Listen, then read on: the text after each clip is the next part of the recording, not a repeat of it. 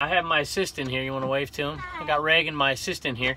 And I'm going to talk you through how I cut the box down to ship a VCR if I'm doing priority mail, which is probably less than half the time. But this one's going priority mail. So I'm going to show you how I cut down a 7 box.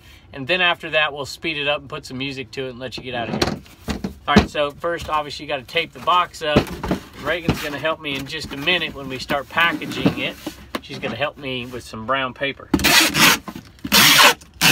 You tape one box, and then you cut one side out of it. You learning how to do this, sweetie? Yeah. You gonna package for me someday? Yep. You take one side out of it, and then you do pretty much the same thing, except for you leave one of the flaps. These are number 7 boxes that you can get for free from USPS.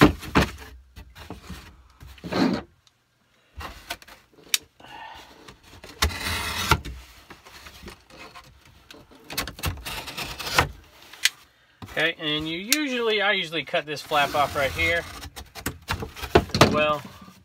We'll recycle those and use them again. Probably use them when we package the rest of this thing up. So what you have here is a box that'll get bigger and get smaller based on how big the VCR is. And it's 8 inches tall. We're not going to need 8 inches, so we may end up cutting that down. Although, I'll check the specs, and if it's not too big, then I'll just pad the top. Sometimes an inch can make a big difference with one of these VCRs. And I have a feeling, because of how long this one is, it might have to do that. All right, we're going to put this on fast forward and let you listen to some music and watch how I ship it.